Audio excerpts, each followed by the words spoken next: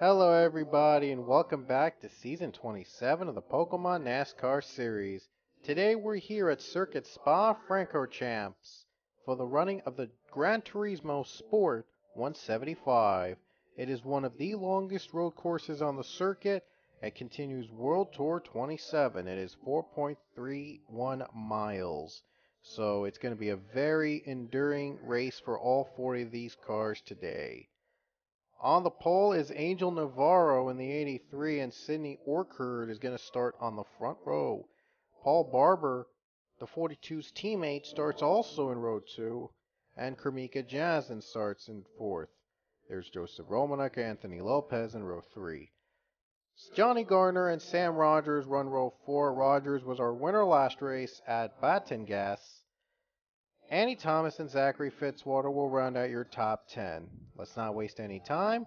Let's take you down to the command to fire up the engines as we continue World Tour 27 here in Belgium.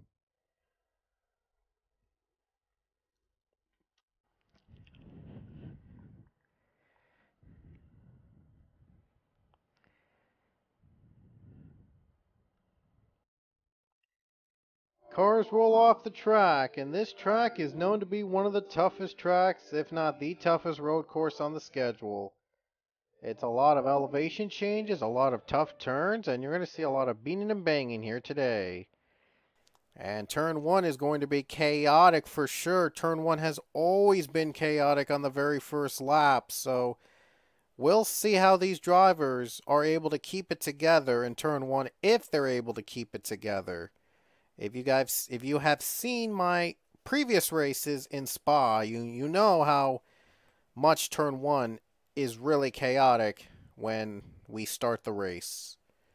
So we might see something a little bit different or pretty much the same in turn 1 on the first lap, first race, or maybe we could be surprised. But anyway, 12 laps, a dozen laps here around Spa-Francorchamps. The green flag is out now here in Spa. Here comes turn 1. Oh, wow. Orchard spins and the 20 flips upside down. How weird is that? Look at all these cars pile up on the first lap. Not surprising how chaotic it is. Unbelievable. Kermika Jazin flips on the first turn. I think it's the first time. I think this is the first time I see I think this is the first time I see a driver flip on the very first lap of the race. How weird is that? Oh my gosh. This is just insane. What an insane start to the race. Wow. Just wow. I cannot believe this.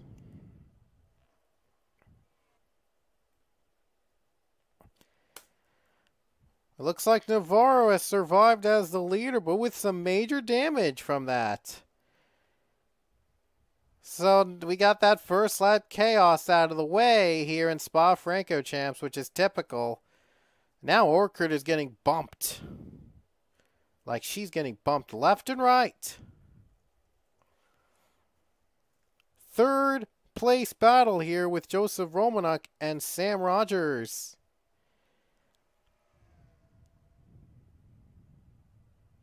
They're going to go side by side. Looks like Rogers might have the edge. Rogers has the chance of going for another win. It would be back-to-back wins and road courses, which would be an amazing start for the 31, and he's done well. Oh, he's getting bumped into the sand. He's going to lose it in the sand. Romanek has the edge now. It was only a matter of time before somebody had to lose that race.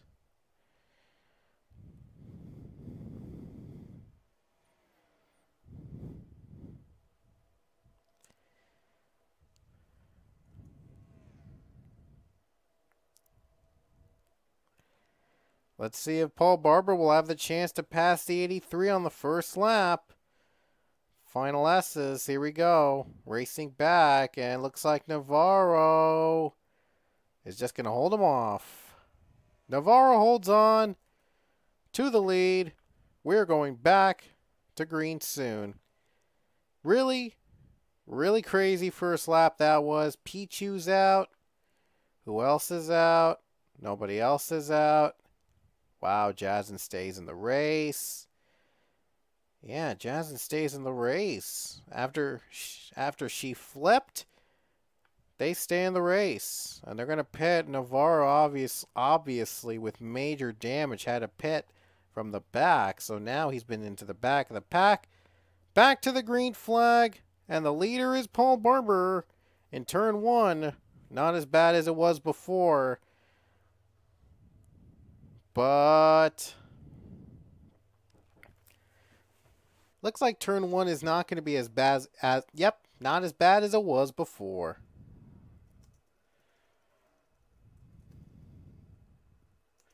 It wasn't as bad as it was before, thank goodness. Paul Barber leads, and Romanuk now runs second. And there's the 31 in third place. Fourth place is Dylan Thoreau, and fifth is Anthony Lopez.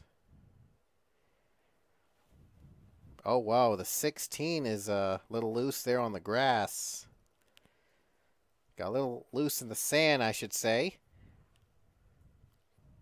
46 is going to go down. The 24 makes the pass on the 55 of Luke Walker. Well, ever since lap 1, though, things have been pretty calm. Question is, though, will the 23 have a chance to make a pass on the 1 here in this tough course? And Barber has worked his way up. Wow, he just pulls away a bit now. Wow, I just have nothing to say in this race. Man, hasn't been as fun as it used to be. It's been pretty lame now. And now the 4 gets by. Got a position away. Turn 1, here we go again. Here we go. We saw how chaotic it was in the first lap. It was calm on the 4th. We'll see in the 5th.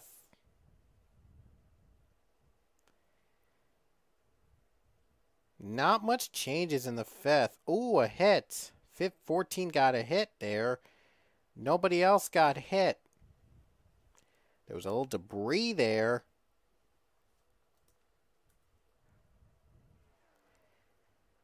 Other than that, though, everybody was able to stay alive.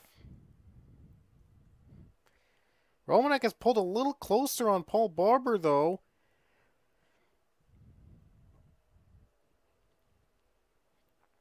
Hasn't been a really good season for Chip Ganassi. A win is much needed. Oh, wait. It has been an okay season, I should say. Orchard has been the one that got the team's only win this season. Paul Barber's just trying to follow in her footsteps now, having both cars win at least one race.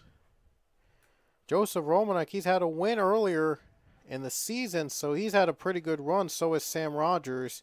The road's been pretty close, but has never won this season, so this could be his chance to break into the spotlight. And Anthony Lopez runs 5th. Only one win for the Furniture Row cars, and it came in the 78. Lawler. Excuse me. Jacob Lawler has gotten the team's only victory. So the 77 has yet to win a Pokemon NASCAR race.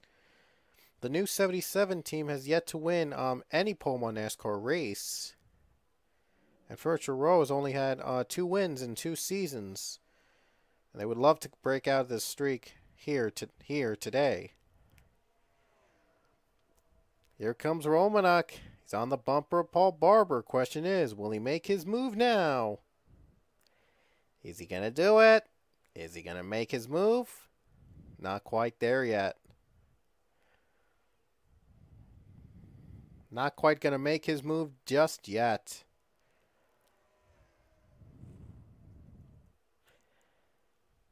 Turn 1, though, is an opportunity for these guys to catch up to the pack.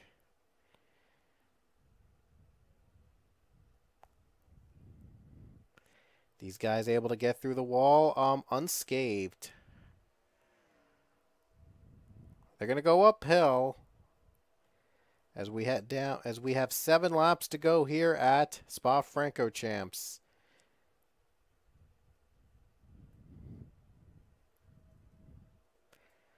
Looks like Annie Thomas might have a pass on the 77.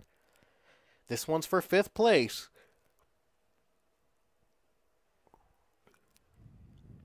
Here we go, down the big turn. Can the 4 make the pass on the 77? Not quite. Or maybe she might have a chance right here. Not yet there. It's not there yet. Gotta be a little patient with making a pass on here at this track. And wow.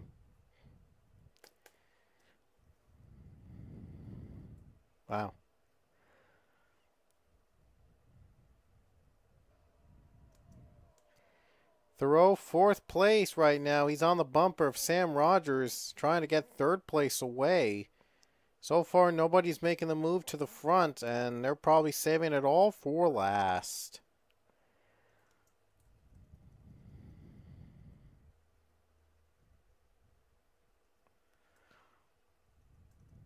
A couple cars on pit road. Lombard came out of pit road already, so bad day for Lombard. He was caught up in the pileup in the first lap of the race.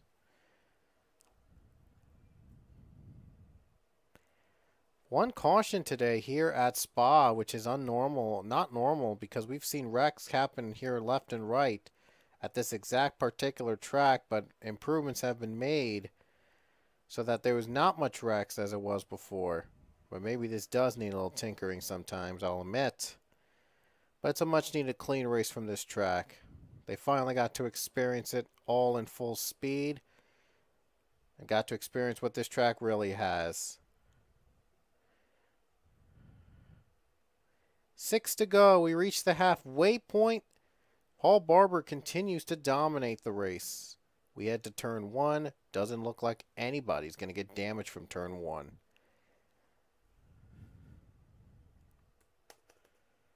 Oh, look at the 7. Wow, look at... Did you see how these cars just bump right? Look at this. Look at how the cars just bump.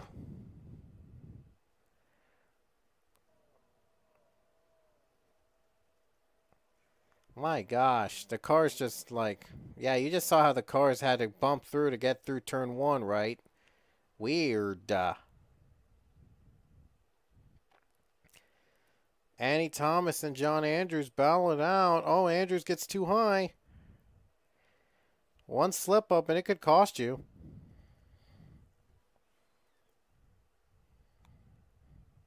Seems that Romanek is just close on the 1 machine, but just can't pull it off. Just can't pull off the pass he needs to get there. It's just been a frustrating day for Romanek, and he's hoping for an opportunity, any opportunity at this point, to get that lead away. Oh boy, it looks like that Barber got a little bit of a run there on that corner. Oh no, he didn't get a run off the turn, and the 23 did. Now he's a little too aggressive, and now it's back to normal.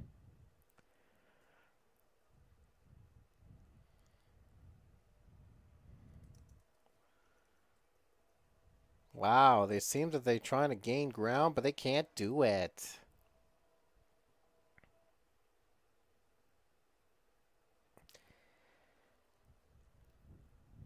Coming into 5 laps to go here at Spa.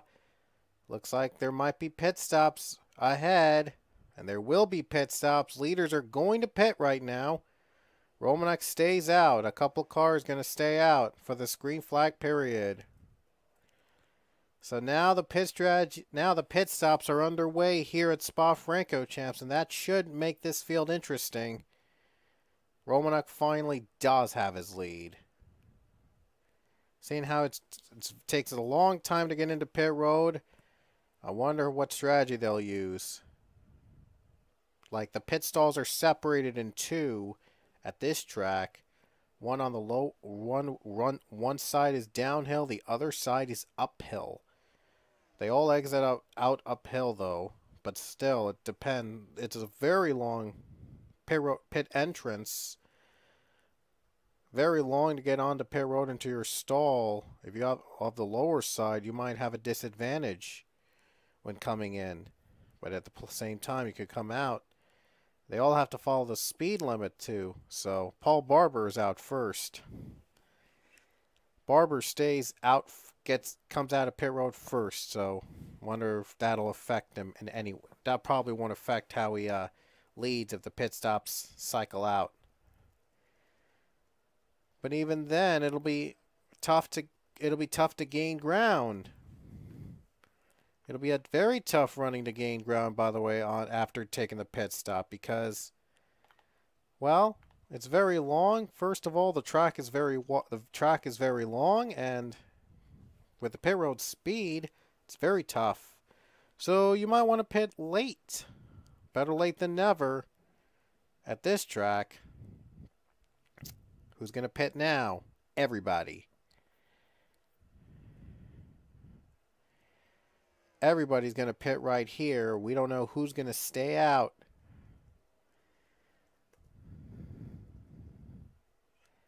Anybody going to stay out in this position? Nope. So far, nobody's staying. So we have one half taking pit stop early, the other half taking the pit stops later. The ones that are taking it later might have an advantage because they're still ahead of the other drivers that pitted.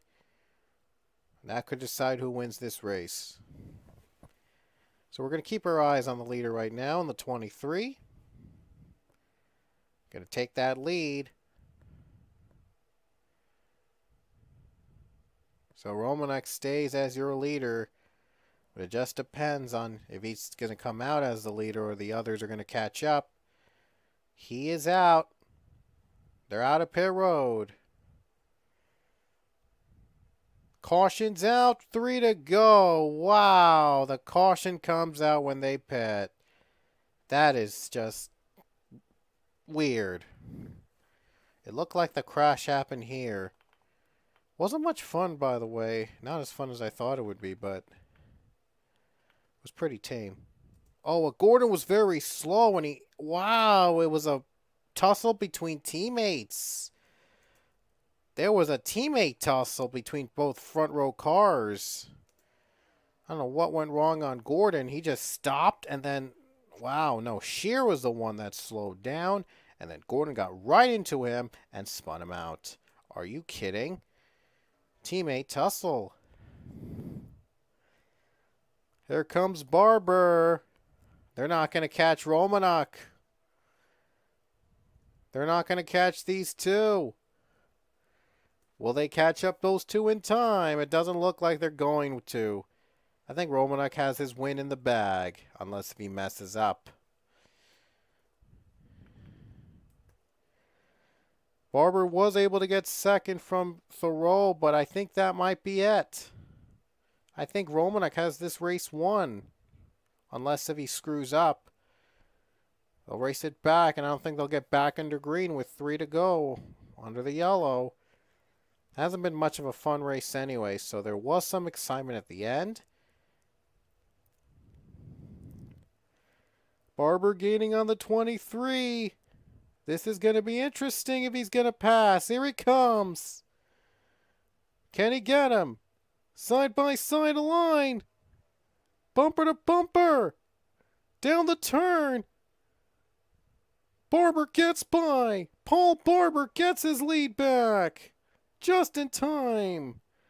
The fresher tires pay off. Paul Barber has done it. He's passed through Romanek on fresher tires. It's going to lead him to a victory, maybe. We don't know. At least Romanek, though, was able to survive in second. But, man, was it a battle to the end. At least it ended with a battle to the very end here at Spa-Francorchamps. On an otherwise boring race. But, well, you can't win can't win them all. They're going to keep Barber with the lead with 2 to go. Gordon and Shearer are done, and so are Pichu. I'm surprised only 3 cars retired from this race after the first lap chaos. And Jasmine survived even though she flipped on that first lap. She was able to still race on the lead lap. Impressive. Oh, I see some cars dropping on fuel. Oh, no, I don't think so. I think they were separate for whatever reason. I don't even know, but doesn't matter. This race is already over. Paul Barber is going to finally get his victory for Chip Ganassi. He's going to come off the final turn, and he's going to win the Gran Turismo Sport 175 here at Spa-Francorchamps. Paul Barber now joins his teammate Sidney Orchard in the winners list here in season 27. So both Chip Ganassi cars have one win this season. And Paul Barber has won in car number 1 here at Spa. It turned out to be the best pit strategy he could take. He had fresher tires, and that brought him up to the victory here at Spa. 29 races in the books. We only have a few left, actually. Very shocking. This season's gone by. Next race will be our 30th race of season 27. We look at the field, and that's it here from Spa. Biker Necky's coming up next. And no victory lane celebration. They never do at this track for whatever reason, but well, at least it was a good race either way. Biker Necky, though, will be our next race, so hope you'll join us. We will see you at Latvia for the Biker Necky race here at World Tour 27. See you guys later.